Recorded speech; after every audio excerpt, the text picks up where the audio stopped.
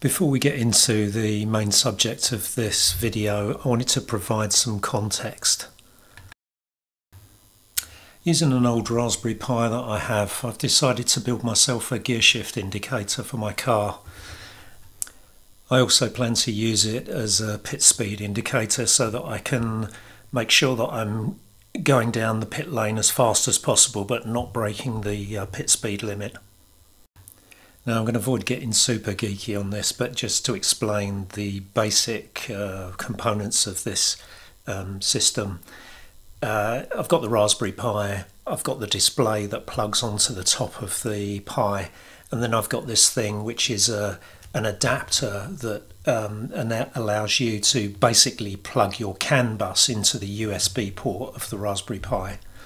So these are the main components, and then you can see I've got a switch for changing between pit speed mode and gear shift mode.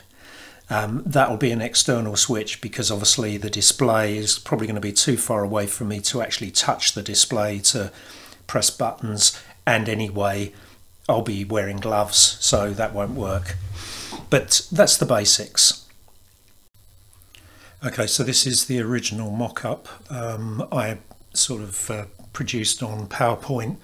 So my idea is that after a gear change, you don't want all the green lights to go out. If all the lights go to white, that means you've dropped out of the power band.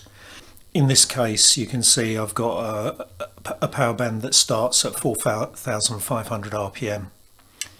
And then what we do is go up through the RPM range.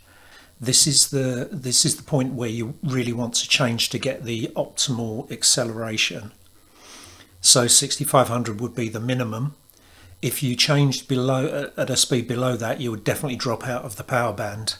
And what you really want to do is wait until it goes to 4 yellow lights, 4 amber lights, and then you would change. And then once you get into the red range, you haven't hit the rev limiter.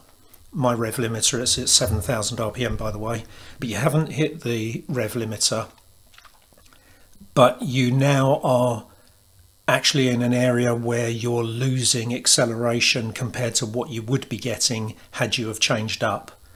So we go into 2 reds there. Now you can see 6932 RPM just below the rev limiter. Then you go to 7,000 and the display flashes, which is sort of what I've programmed into the software. Oh, and by the way, it's programmed in a way such that you can vary all these numbers quite easily. But the point is it viable for me to use the lights in this way? That's what I wanted to use, and that's what led me to Nikki Chan's video. So let's have a look at that now and let's discuss that. Nikki Chan is a racer and a physicist, I believe. He's a clever guy. He produces some really good videos. Now, he approached this particular subject of when should you shift, when should you upshift, and he produces this graph. And just to explain what we have here, the graph shows wheel torque on the y-axis and car speed in kilometers per hour on the x-axis. And here's his proposition. If the wheel torque in, say, 3rd gear drops below the wheel torque in 4th gear for the same car speed, then you should change up. So if we look at this graph, where the yellow line crosses the green line, he's saying that at that point you should change up. Now that doesn't give you engine speed RPM, it does give you car speed, and you could reverse engineer it back to the engine speed, but that's what he's saying. Those are the points where you need to change up. So again, if you look at the 4th to 5th change, it would be at the point where the green line crosses the blue line. I'll put a link to his video here, but one of the things in the description of his video, he provides a link to download the spreadsheet that produces this graph, and it's pre-populated with figures for an iRacing 992 Cup car, as you can see just here. Now you can modify all of these, as it says.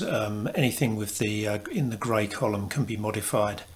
So before I move on to show you what I did, I wanted to just quickly explain something about this particular graph.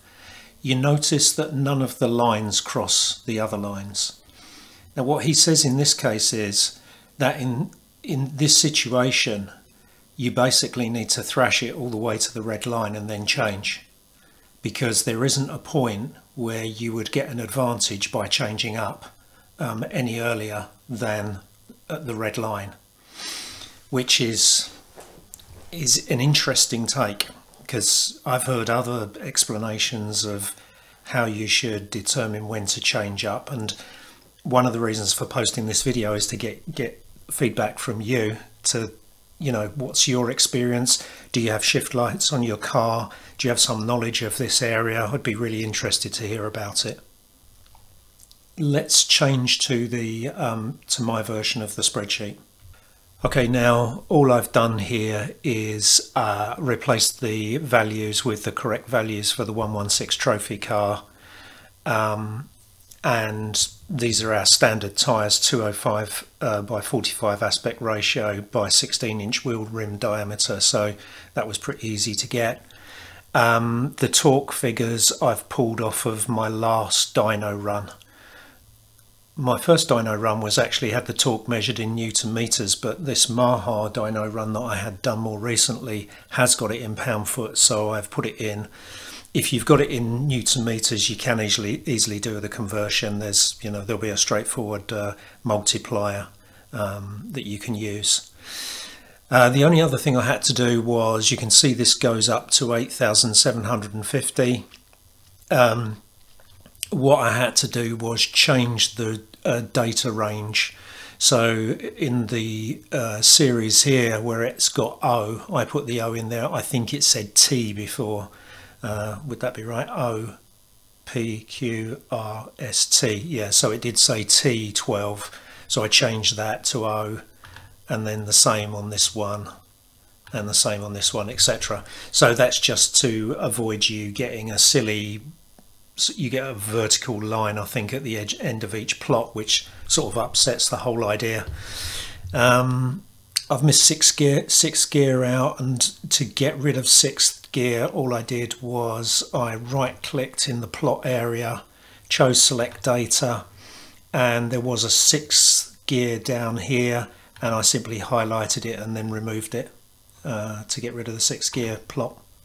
Again, you can see there aren't any points where the line for a lower gear crosses the line for the next higher gear. So looking at this, it appears that the way I should drive the car is thrash it all the way to the red line and then change.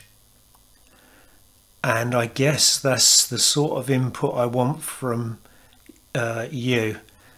Is that your understanding, or do you understand it to be something different?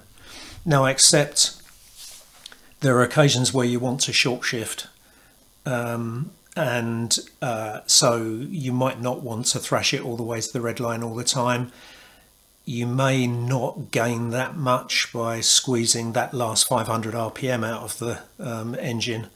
I'm not completely sure. So yeah, like I said, any input would be much appreciated, and then I'll be able to make some sense of the way I program my shift lights. So I hope you found that interesting, and I'll catch you on the next one.